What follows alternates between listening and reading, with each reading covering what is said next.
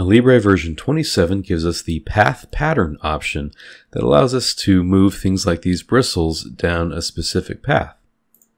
So let's talk about how we would make this brush from scratch and use the path pattern to do so.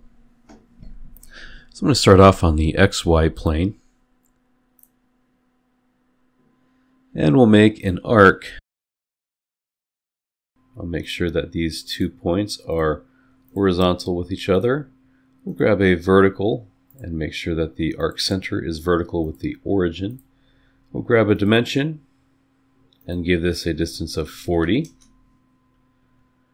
And then we'll go with a distance of 25.4. I'll draw a line. We'll grab a coincident.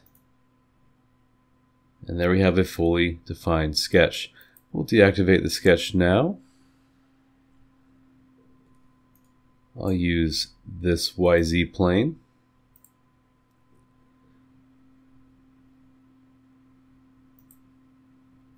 And we'll make a path. I'm going to use 2 arcs. You certainly can use 1 arc if you prefer, but I like having 2 segments for my path pattern that we'll use later on. We'll give this a dimension of 125. We'll again make sure that these points are horizontal with each other. We'll also make sure that these points are equal, which they should be, because we are going to be concentric on both of those arcs. Let's give this a distance. We'll go from endpoint to endpoint again. We'll go something like 95.25. And then I'll grab a vertical and constrain the arc centers to be vertical. We'll ignore this because we want to have an open sketch in this case. We'll go with sweep.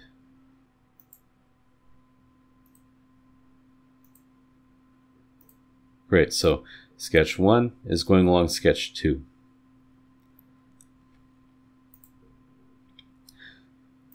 We'll grab this. We'll use a center rectangle.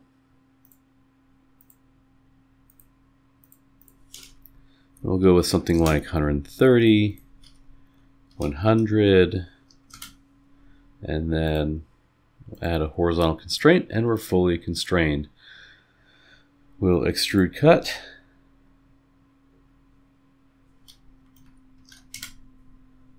And there we have the top end of our brush.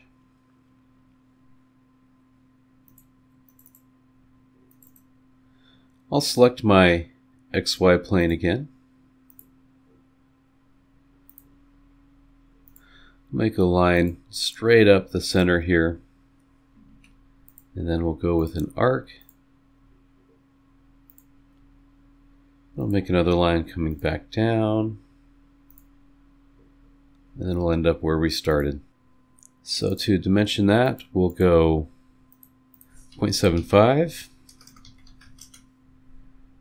And then from here to here, we'll say 0.2. Vertically from bottom to top, we'll go with 8. And then maybe I'll grab a coincident. We'll take this arc here and put it on the line. Vertical there. Then we want to choose from our origin to the bottom of this bristle. We'll go with a distance of 8. So we'll deactivate and revolve. And there we've made a good bristle. Excellent. Now the goal here would be to pattern this bristle in a way that looks like a very realistic brush. So we're going to select path pattern. And of course we need paths to pattern on. So let me generate those. We'll go on the XY plane. We'll say project a sketch. And I can choose this as a reference figure with maintained association. We'll go with an arc. And we'll say equal. We'll We'll deactivate the sketch and we'll ignore that it's open because we wish for it to be open. We'll make a path pattern, and of course we choose our bristle, we choose our path object, which is sketch 5. And then we can select how many that we wish to have. I think I'm going to go with 8 in this case. We'll say OK. So we've got a series of bristles there. Now let's pattern that. I'll create a pattern on my YZ plane. And again, using the sketch that I've used before. We'll maintain association. Deactivate sketch. Ignore that it's open. And path pattern. We'll choose our bristle and we'll choose the pattern. And then we can choose our path objects. We'll say OK on that. And actually, maybe I'll edit the pattern a little bit. I think some more elements would make it look more realistic. So we'll go with something like 15. And that's looking pretty good. Let's do a mirror.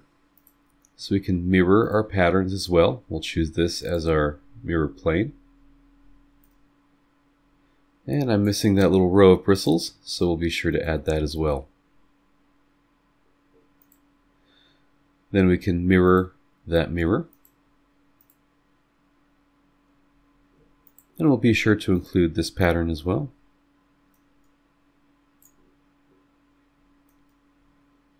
And that has given us a great pattern.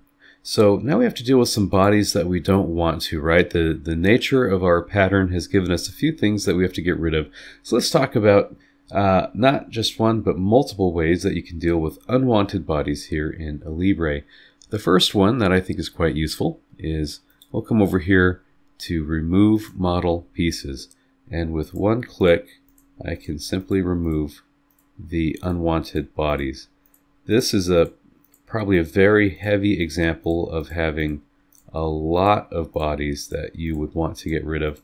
I think in many other cases, you wouldn't have that many bodies to delete. This is kind of a larger example of bodies you'd wish to remove.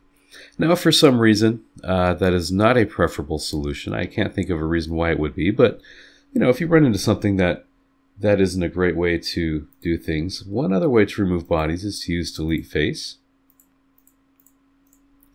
And I do roughly the same thing over here. We'll say OK on that. You'll see that we are left with surfaces. And we can come over to the surfaces after we've deleted the faces off of them. And I can use Control-Shift to select the top and bottom of my list of surfaces here. And we can hide them. And as far as the model is concerned, these are not solid, they're not visible, they won't export. These are simply removed bodies now. So that's another way of doing things. Now over here we can consider maybe an extrude cut or some other solution. But I'll simply remove the excess bodies with the remove model pieces command. All right.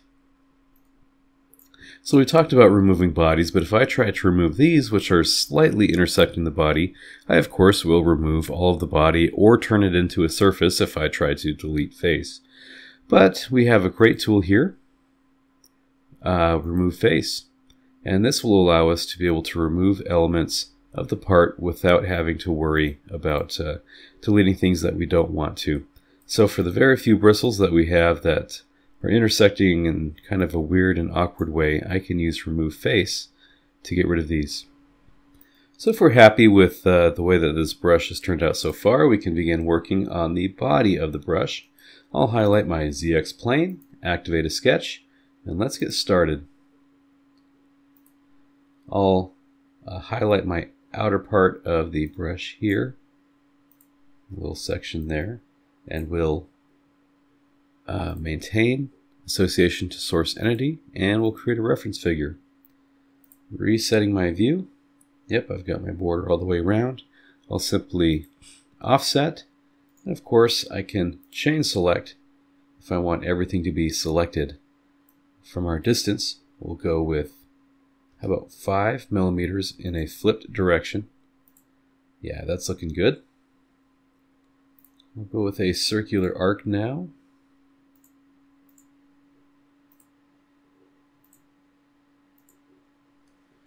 We'll make sure that we have a symmetry. Choose this as our line of symmetry and choose both of the arcs so that they both line up well. I also can do that with a tangent arc if I want to use my tangent relation manually a little bit less. Okay. We'll give this a dimension. We'll go from the origin to here. We'll say about 120. We'll give this a radius of 15. We'll give this a radius of about 80. In fact, we could probably give it a radius of 85. Maybe we'll go 90. Yeah, that's great. And then, since this is geometry that I want to make sure I keep in the right place, I'm just adding a little lock or an anchor constraint on all these. That's a good question. Where do we want these legs to end up? Of course, I would like this to end up tangent. And there we're fully constrained. So I'll grab my trim relation and we'll trim these sections out just like that. So I can deactivate the sketch. We'll give this an extrude and I'll go in the reverse direction. Call this a depth of -10. Perhaps I'll want to put a hole in the handle in case the brush gets hung up or something like that. So sketching now, I'm going to simply select this segment, hold shift, select this segment and this segment. We'll project to sketch a reference figure with maintained association. Then we'll offset each of these 3 elements. I've got a distance of 9.6 millimeters, and that seems like that's a good distance, right? So we may start off with something like this, and we'll just increase it until the arcs collide. In my case, 9.6 is a good size. Then I can delete my arc segments, and I may want to fully constrain this. Concentric, right? And then simply provide a distance on these, 9.6 from there to there, 9.6 from there to there. I can use an equals, and we're fully constrained. So we'll deactivate, we'll extrude, just like that. Now I can give this fillets to give it a much more organic look. Perhaps 5 millimeters. And 5 over here as well. We'll apply that. I'll select this edge down in here. Maybe I can go with something like 2. And 2 probably isn't too bad for these faces either. So we'll close that. And we can apply some fun colors to get out of the gray. I'll go with part color. Maybe I'll make this one kind of a desaturated blue. And then we can apply colors to faces.